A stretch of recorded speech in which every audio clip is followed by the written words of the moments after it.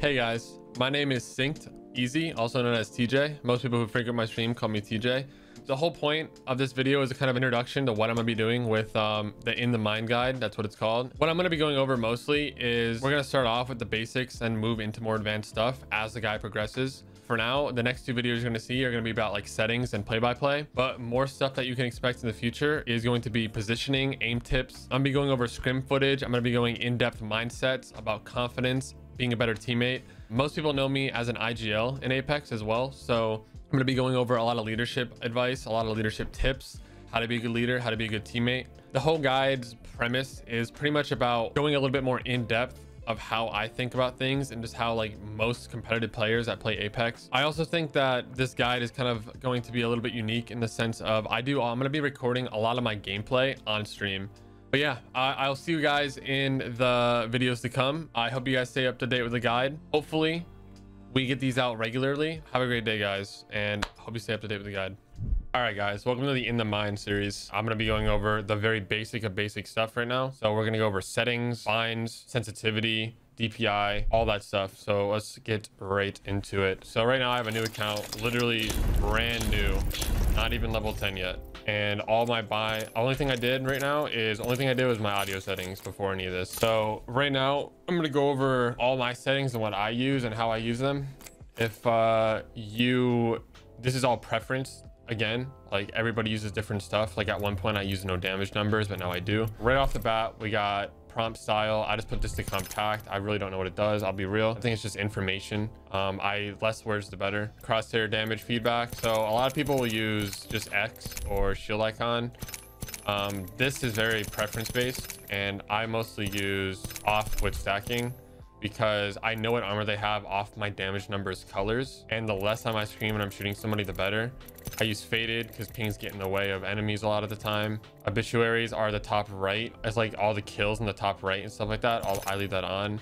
I do not use minimap rotation. Some people do. It's preference. Weapon auto cycle on empty I leave on just because it really doesn't matter. Auto sprint I use off. If you're using auto sprint, it messes up a lot of movement, so I tend to keep it off. Some people leave it on. If you're using it, you're probably very used to it. I feel like with on, you're kind of limited on what you can do. Like sometimes you don't want to sprint. Like sometimes you want to like not make a lot of noise. So I think if you're looking to be the best at the game or the best you can be, you just leave it off. Double tap sprint off. Incoming damage feedback, I normally leave this on 2D. 2D and 3D kind of just depends on like your depth perception and like how you perceive like stuff that happens. Like I'd rather just have an arrow telling me what direction I get shot from, so I leave it on 2D. I think 3D is more of like an actual, like it tells you like it goes like up, top, bottom, directional, like diagonal. It just like does a lot more, but I'll leave it on 2D.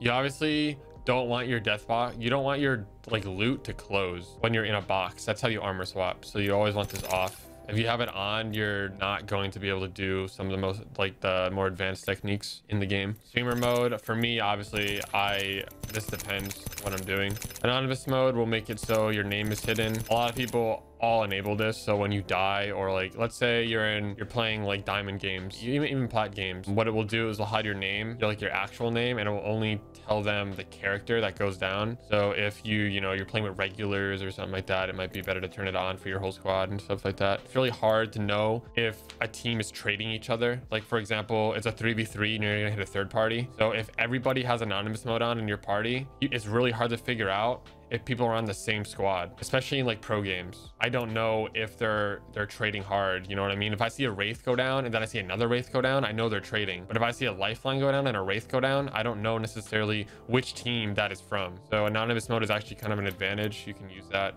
Performance display is just stats, your FPS, your ping, your packets. I always leave that on. Colorblind, some people use these. It's just preference. I don't use them. Mouse and keyboard and binds. I use 4.0 on 400 DPI with 1000 polling rate. That is my settings. My ADS sensitivity is 1.0. That means it's true to my 4.0 sensitivity. It does not change when I iron sight.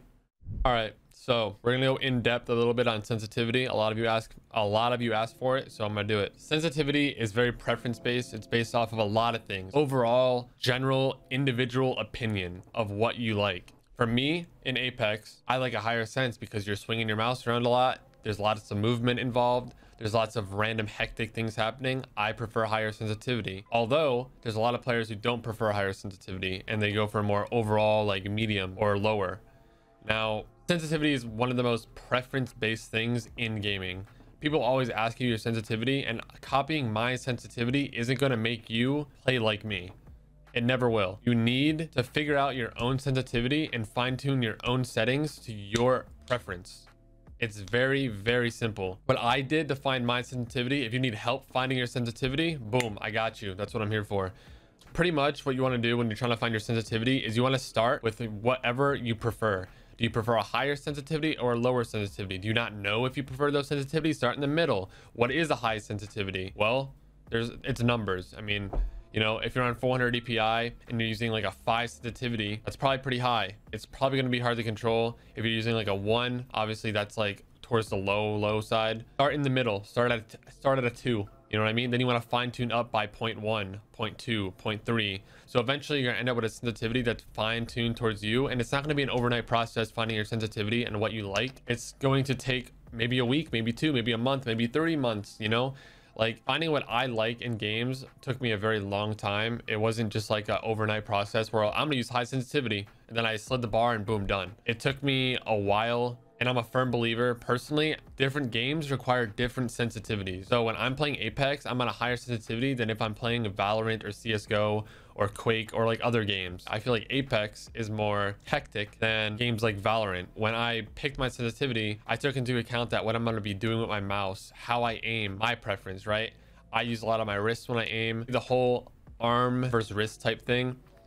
Good aimers use both. The wrist is used for minimal adjustments, very micro adjustments. The arm is used for very wide, broad turns. Everything that you do with your sensitivity is all based on how you play and your preference. So the more time you spend on yourself and less time on others trying to figure out why they use a certain sensitivity, the quicker, not only you're gonna quickly find out what you like, but you're gonna quickly be able to push away all of the people that are telling you to do something when it's not for you. Explore, prioritize your own comfort. It's not necessarily about your settings or your aim or anything like that. Like all that will come to you. You need to be comfortable when you're playing. You need to be very comfortable when you're playing, and I prioritize my comfort over everything. That's really all.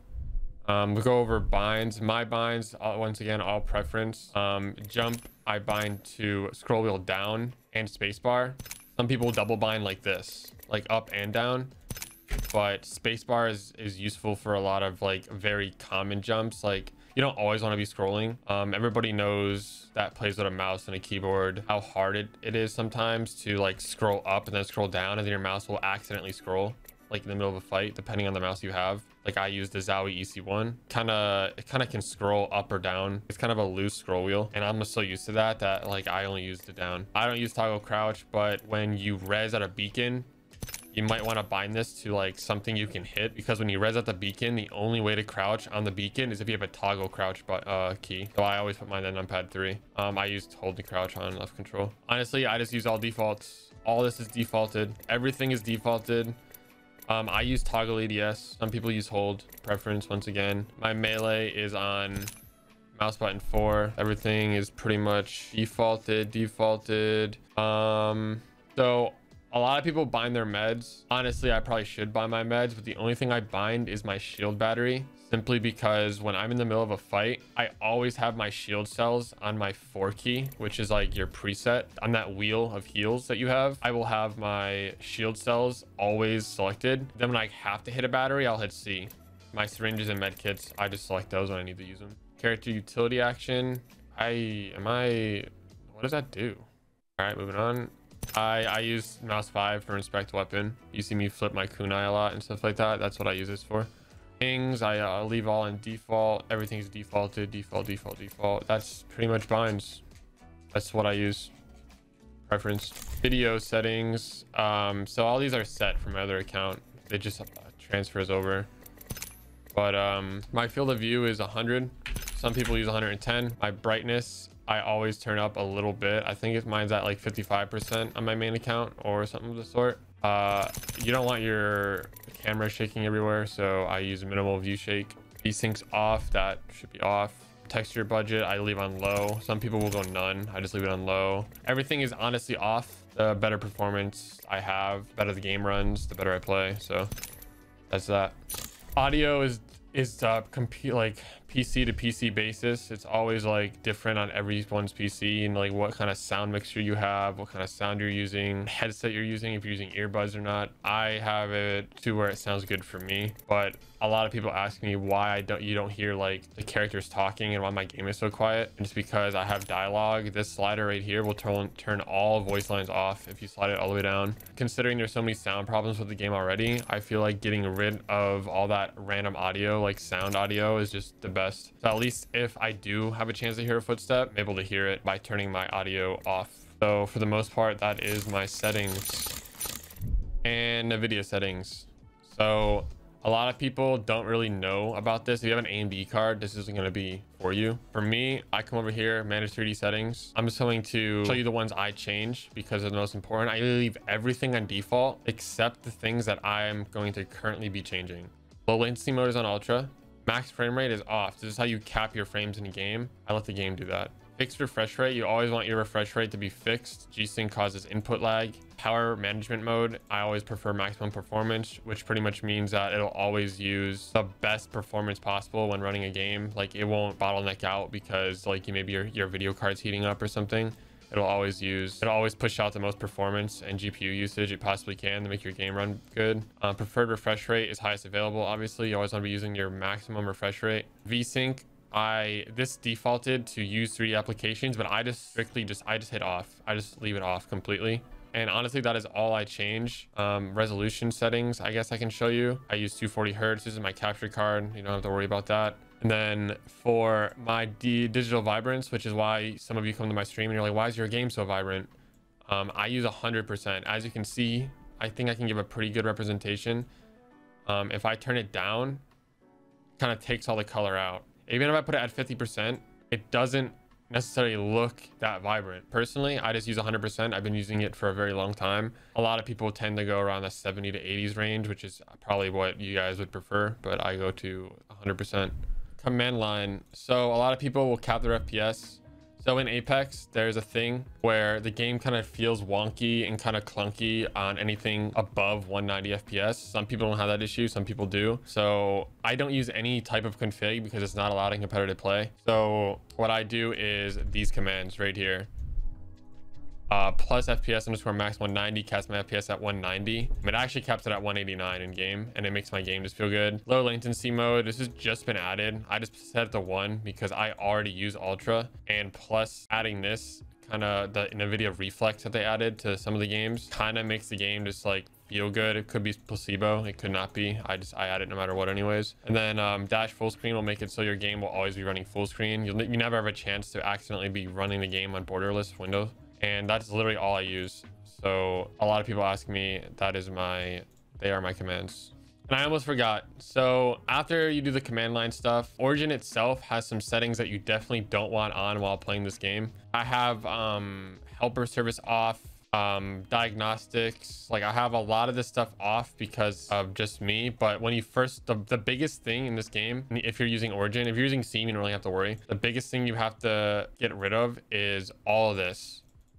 Every single thing, uncheck it, because when this pops up when you're in game, your FPS will drop drastically no matter what. If these notifications pop up while you're playing, your FPS drops by like 30 to 40. The only thing I leave on is game invitations. Also, enable Origin in game, that is off always for me. Okay, that's that. Let's load the fucking video game up.